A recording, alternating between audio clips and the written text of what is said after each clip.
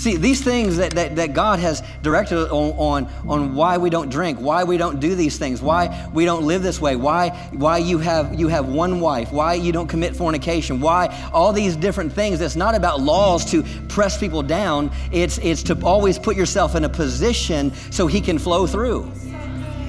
And so it's not about the laws or the rituals. It's about being a vessel that he can flow through. And what he sees and what he's talking about, he's saying, he goes, I don't want you doing those things, not because I hate them. I don't want you doing those things because they take away your heart.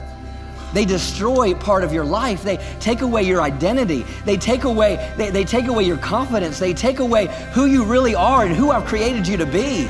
They take away the substance that your life is made of. They take away your boldness. They take away your character. They take away your manhood. It destroys relationships. It destroys families. It destroys all these things. So it's not about just wine and new wine. And no, it's about what it does to your heart. It takes away your heart. Blessed are the pure in heart, for they shall see God.